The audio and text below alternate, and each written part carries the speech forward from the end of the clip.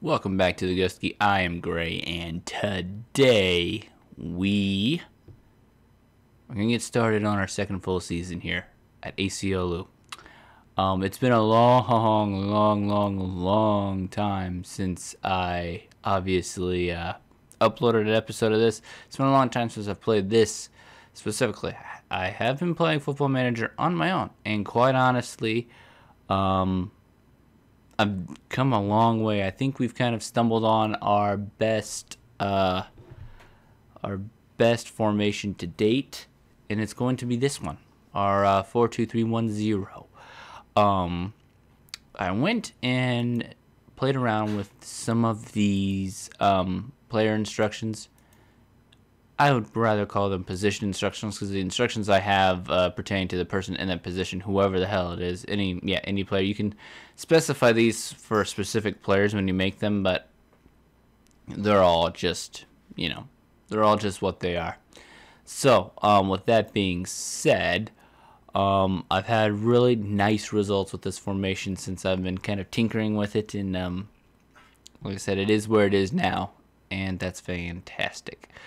I just got done playing, being in the group stage on my Galway United career, and the group stage of the Champions League. I completely missed that, but whatever.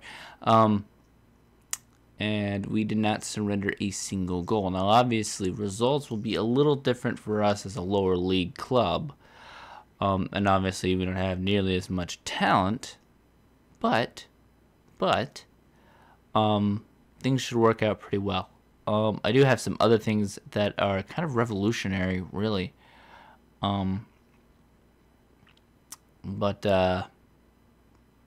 we'll get into that as we get into the game. So let's go ahead and do that, shall we? Now, let's see. Yeah, the future's really bright. I mean, quite honestly, like I said, I have a lot of hope for this formation.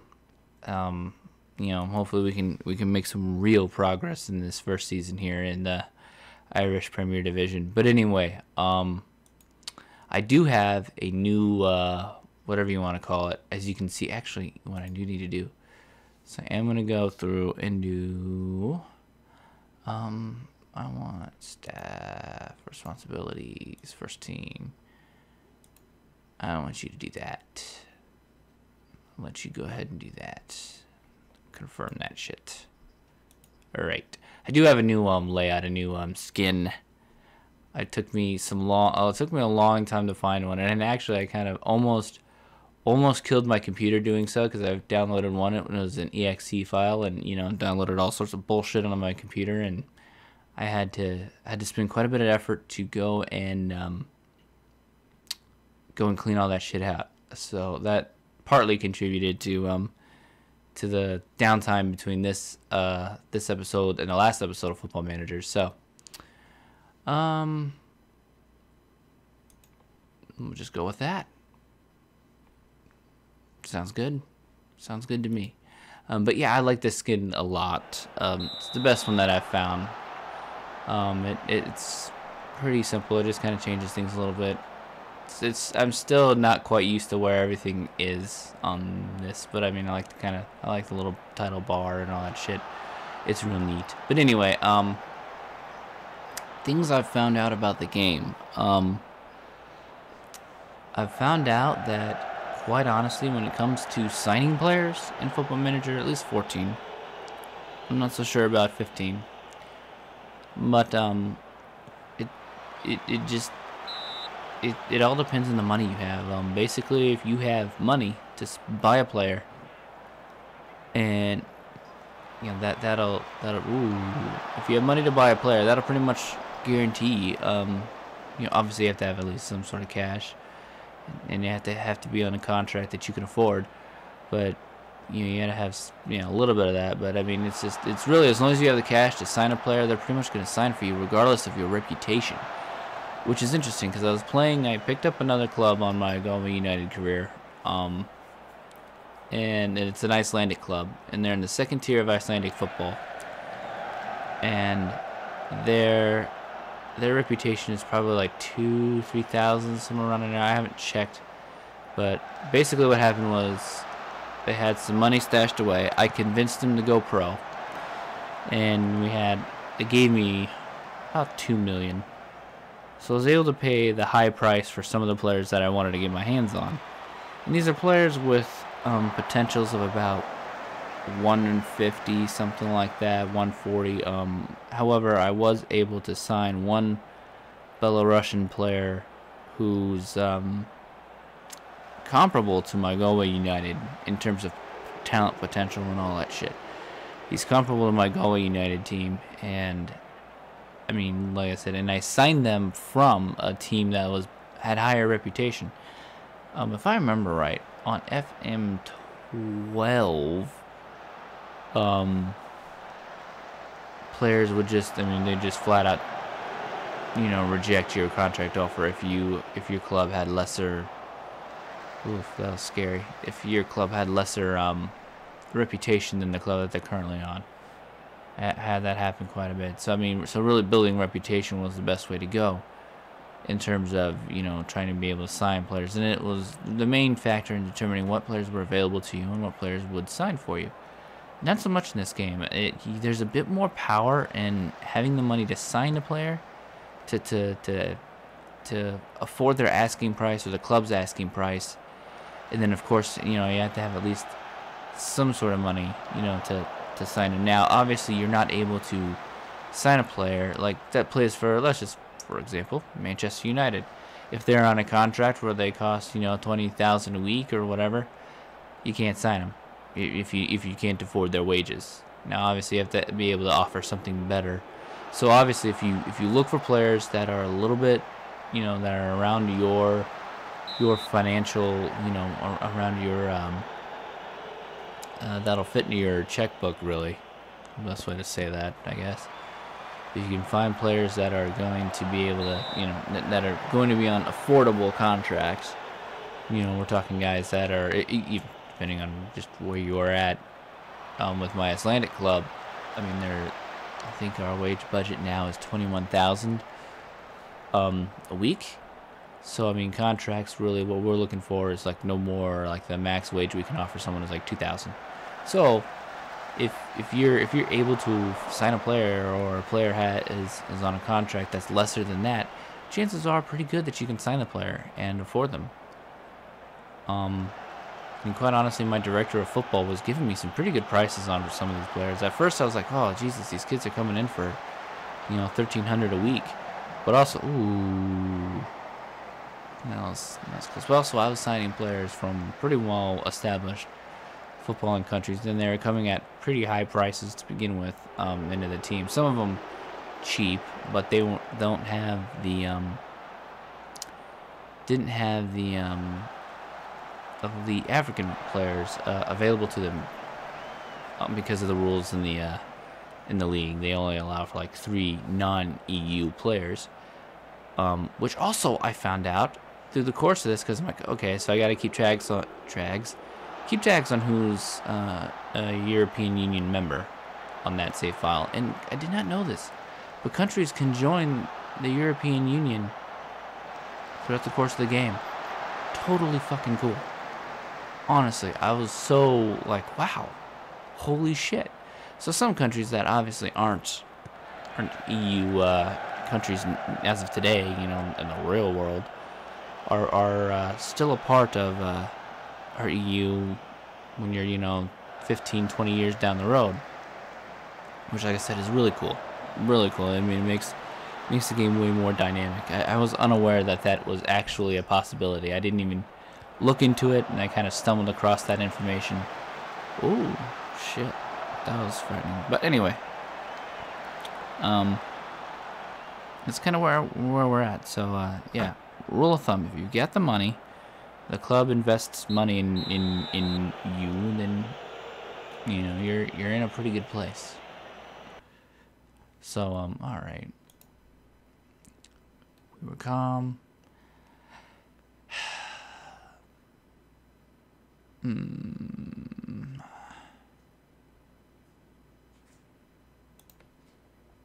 I'm gonna be a little bit of a dickhead.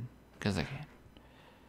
So, like I said, it's all about the money. It makes things interesting because it's easier then to go get money. And if you feel like cheating and going and just adding money to your club, that'll go a long way too. I mean, if you go and you have a what's it called? Like a real-time editor, or you bought the one from because they have one now on Steam, like FM Football Manager Sports Interactive or whatever the fuck it's called. It has their own supported editor, which is actually not bad. It's okay. It doesn't quite possess the search functions of the real-time editor, and they don't allow you to change kits or anything like that. They might on FM14, I can't remember. But that would be the only real reason that I would really want. Other than scouting, other than seeing, you know, who's really that good. Because that's something. Because quite honestly, there's nothing more irritating than buying a player that's like got tons of potential but never works out because it doesn't have the professionalism to get there. That sucks.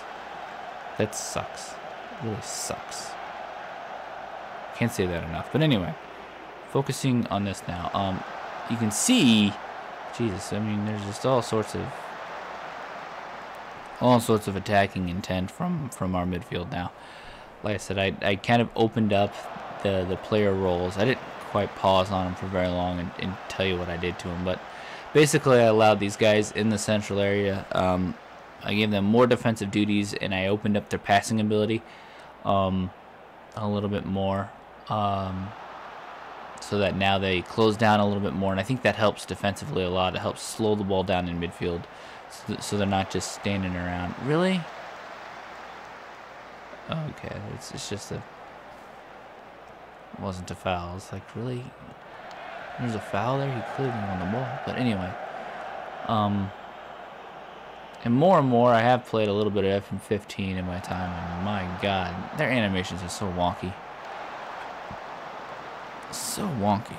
Just so weird. So fucking weird. But anyhow, oh, fucking Christ. Seriously?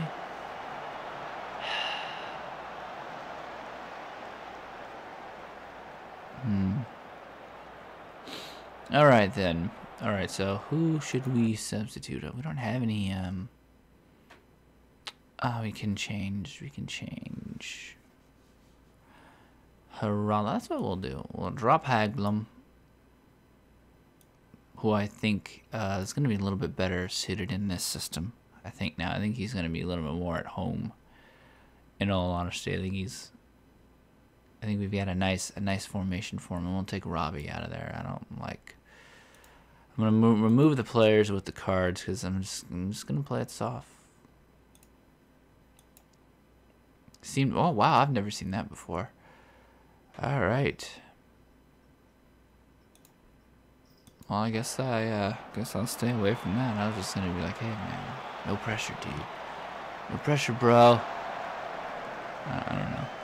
But like I said, I mean, we're gonna see a lot of Oh, also, after using this formation, my I'm not gonna say striker, but my lead attacking threat, the attacking midfielder, which is Oyala's position. I guess I should use this, right? This is pretty much a nice little visual that I have up here, and I put this up here for that exact purpose. This guy, you know, he scored 50 goals for me in all competitions this last season using this formation, so I'm pretty excited. I don't expect, obviously, to score 50 goals. That's the first time I've had a player score 50 goals. I mean, he smashed his old record of like 41 or 43, something like that this year. I mean, it's just unbelievable. I mean, I'm not going to expect that every day for obvious reasons, but, you know, there's some nice attacking intent. I mean, like we still, one thing I like about this too is we still, oh my, that's a free kick. That's awfully close to being, I don't know, that was awfully close to being a penalty. But anyhow, there's just this, we do outnumber the defensive line. Yes! Nice. We do outnumber the defensive line like we do with our other formation, our 4-1-2-3-0, which we'll still hold on to. But like I said, I'm really impressed with the way this formation worked against better sides. Also on that Galway United career, have another club in Norway, Viking FK, and they had a really good season. They actually progressed with I'm not going to say very bad players, but I mean they're very, very talented. I use them to kind of pick up the scraps that I didn't have room for on my Galway United squad, and really picked up some halfway decent players with them. And their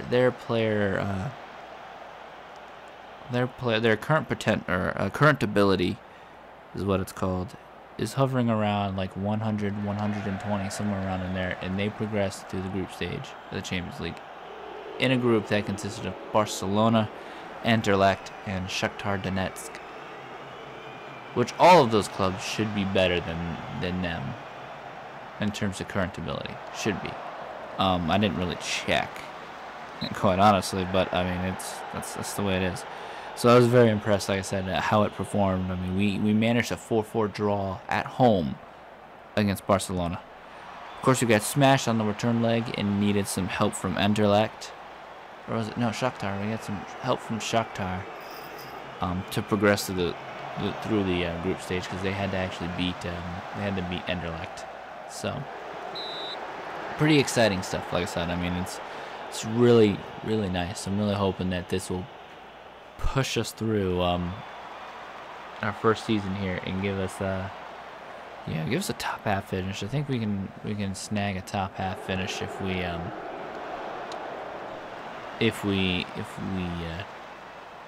play pretty well. Like I said, I think we've got the talent, and I think this formation really helps us out a lot. It doesn't really expose us a lot in a lot of ways, and quite honestly, I think when it comes to looking at the defensive, oh boy, that was going to be cute if he scored off of that. I think defensively, I think it really does a good job of shoring up. I mean, if you look at their shots, they've got 6 shots. I mean, it's decent amount of shots in the Champions League with Galway United. I mean, we weren't even allowing any of the clubs to shoot much more than 3-4 shots a game. I mean, we were really stifling them. I mean, like I said, they're a really good squad that I have, and we really didn't have the strongest group. I mean, the only club that I can remember right now is Leon that we had in that group. And I know there were other clubs, and it wasn't really that bad of a group, but I mean, like I said, you can just see where with the counterattacking and the movement is in midfield. I mean, we had a lot of good shit going on. I mean, we do a good job of compacting midfield and defending well, but when we attack, because of the roles that everyone's playing and the player instructions that we've attached now, I mean, there's a lot of venom in here once we get the ball, because there's a lot of ways that we can outnumber the defensive line, at least I should say, as long as we defend halfway decent. And like I said, I mean, we do a pretty good job. I think only when we're only when we're clearly overmatched in terms of talent, I think we'll struggle. I think as long as there's parity and we're in and around the same talent level as all the clubs that we're playing here in the Finnish Premier Division, I think we'll do all right. Ooh, that should have been a goal. He had a clear header there. But I mean, like I said, I think we're going to create a good number of chances too. I mean, a lot of it's going to come down to motivation and shit like that, and that's going to be obviously on me to make sure we maintain our high level of performance. Because like I said, I mean, with the two defensive midfielders, I mean, it really helps a lot. I mean, I think it really does. I mean, then we've got all that attacking intent, and even the other defensive midfielder right there. I don't know if you noticed, but that's wait, who is that? That's not Harala. That was Harala will cut inside, not on the outside. That was Ose. But I mean, even with the defensive midfielders, these guys will even join in the attack sometimes in the final third, which is nice. It does a good job of kind of this formation does a good job of kind of contributing to all phases of play, which is nice. Which is what you want. You really need all 11 players. I should say at least all 10 players, all 10 outfield players, to contribute to defending and attacking. It's really what you want. You don't really want to be outnumbered in any phase of the game. Of course, obviously, these defenders back here don't really help out too much in attack, and the fullbacks will are there more in a support role, as they've always been with my formations, which I prefer. I don't like using them as the main avenue of attack. So I mean, even you look at our team ratings. I mean, I think our team ratings are pretty good. Our player ratings are pretty good for only being a 1-goal game. I mean, usually you have the 1-goal scorer have a decent rating, and everyone else not so much. And this will allow us to and there it is. And this will allow us to have. This will allow us, I think, to help cover for our defensive frailties. I think. It's just my opinion, my hope. Like I said, that's just judging on the performance against really good teams at the highest level of European football in the UEFA Champions League. So, like I said, big hopes for the upcoming season. So that's our first game. Our first game under our belts here. Or our first Finnish Premier Division. Finnish Premier League. Sorry, division. I always want to use the word division for some reason. So, yeah. And we are 3 points to the good so far. Although, truth be told, I think these 3 teams are going to be the ones that will give us the most trouble. I think FC Lahti, when I looked at them, they've got a pretty stacked squad. FC Inter isn't terrible either. Mariam, we've already played them a few times. We actually beat them too. So, I mean, having tinkered with the formation and now being a little bit better, like I said, we're going to create a lot of chances this year. And I think defensively we'll be able to just defend better and hopefully win more of these 1-1 or 1-0 games when we need to. So, anyway, all right. So that does it for this episode. You made it this far on YouTube. You know what to do. Thanks a lot for watching. Bye.